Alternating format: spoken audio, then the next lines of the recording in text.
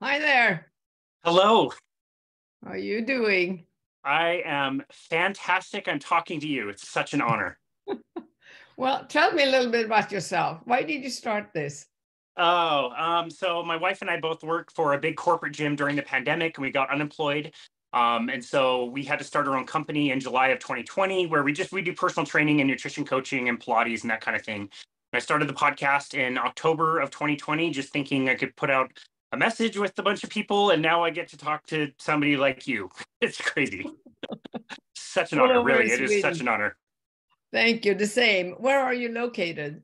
I'm located outside of Salt Lake City, so we're just about 20 minutes outside of Salt Lake City in the suburbs. Oh, And you're in I have Stockholm, passed correct? by there actually. Oh, you have?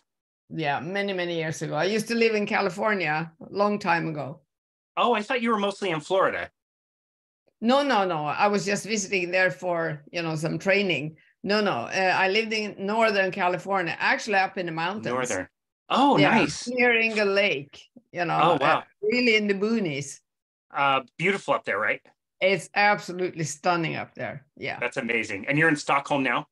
No, no. I'm not a city girl. I'm a woods and lakes. I am 300 kilometers north of Stockholm Oh, in a wow. county called Hälsingland, and there is two huge meteorite lakes called Dellen. Oh, So interesting. I'm by the end of one, with the canal.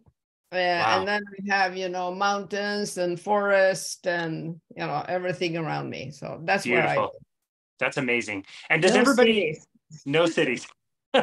Great. Great. Even better. And is it true that everybody in Sweden has like a summer cabin somewhere? Yeah, unless you live like me. I live right on the canal. So, I have my apartment, but, I have 20 meters down to a small jetty where, I spent some time reading a book today, a Uh, thriller, actually, oh, resting. cool. Yeah. And Very this cool. morning, there is an old abandoned railroad. I have a dog, so it's beautiful to work, no cars, no nothing, right through the woods. So I Oh, was out walking for 2 hours this morning in the woods. And beautiful. so I can't have a better day. And not, ending that with talking to you. Oh, Ask well, this is going to be the lowest point in your day, I can assure you. That sounds No, amazing. no, I don't think so. I don't think so. You look very summery, tan Oh, and summery. yeah, It's a good we had weather. yeah, so this year in Salt Lake City, like a normal like really good ski year would be 500 inches of snow up in the resorts. We got 900 inches of snow this year. So there was flooding. Yeah, it's been crazy. So I did not get a lot of sun exposure this year like I normally do. Normally we can be like at least like laying out a little bit in like February, March. This year was much later. So it took a little longer to build up the base tan. Same here. Same here. It's been a very long, harsh winter. Lots of uh, snow and ice and cold and dark and miserable. And now it's sunshine. All the Swedes go crazy and we run outside. It's like, oh my goodness, it's sunshine. did it affect you? Like, did that winter like really play with your head a little bit? Absolutely. Yeah, Absolutely. No, well, not only my head, but it's more like it's my whole energy level. yeah, I think it is dampens my mitochondria.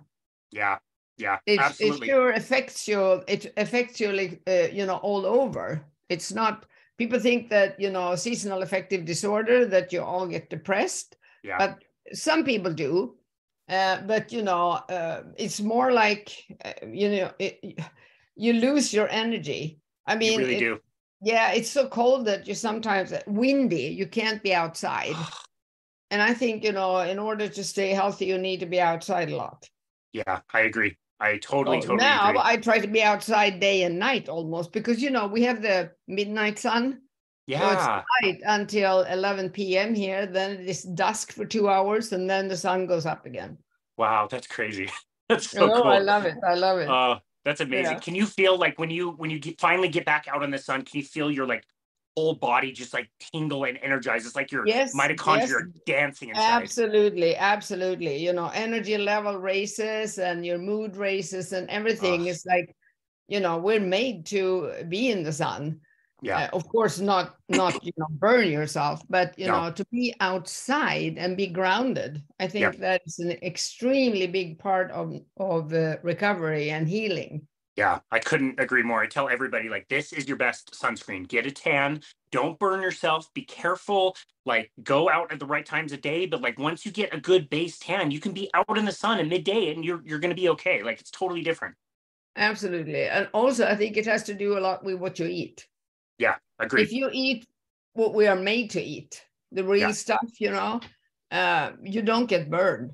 Right. Because, you sense what you should go in, and it's a much more natural way of living. Yep, totally. The seed oils in particular. Like, if you're consuming seed oils, you are going to right. Oh, Kill I used you. to get the worst sunburns. Terrible. Yeah, but they clog you up because they clog the cells. So nothing works. So gross. So gross. We agree. Like I said, it's such an honor to host you. I'm really excited for this. Thank you. I'm really looking forward to this for a very long time.